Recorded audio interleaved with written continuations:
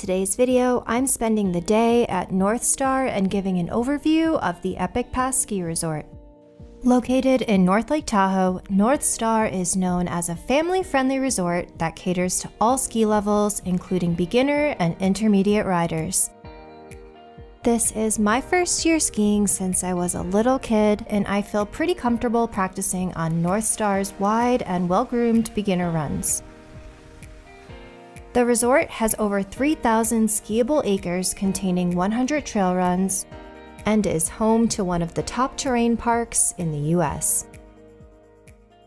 Like many ski resorts in Lake Tahoe, Northstar gets very busy, especially on the weekends.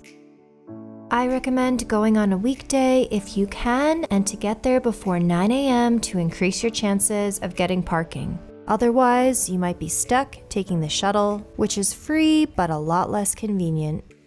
Once you find parking and get yourself all set up, head to the Big Springs Express Gondola, which takes you up to the mid-mountain base area. Beginner skiers and snowboarders will enjoy Northstar as there's lots of wide beginner runs to practice on. As I mentioned earlier, I'm a new skier, and I usually like to do a few warm-up runs on the Big Easy before heading up the Arrow Express Lift to the green runs.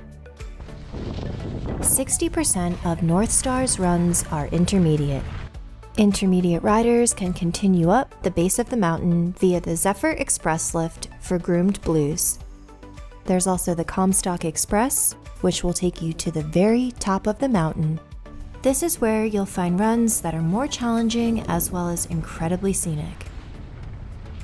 The backside of the mountain is where you'll find the majority of Northstar's black diamonds.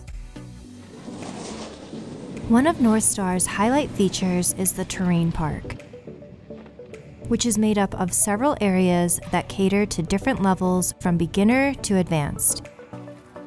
Even if you're not ready to try out the jumps yourself, it's fun to people watch, especially from the Vista Express Lift, which has prime views of the park.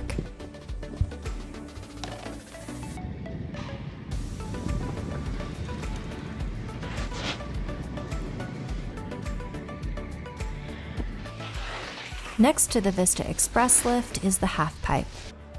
It's one of the first things you'll see when stepping off the Big Springs gondola, and it's really fun to watch the skiers and snowboarders fly down it. After a day of riding, you'll probably work up an appetite. You can grab a bite at one of the mountain lodges, or ride down to the village, where you'll find a handful of dining options, as well as shops, an ice skating rink, and cozy fire pits to relax at. Alright, that was my Northstar Ski Resort guide. I really hope you enjoyed this video.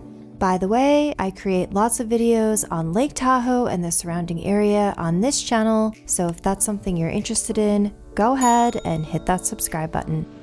That's all for now, and I'll see you in the next one. Bye guys!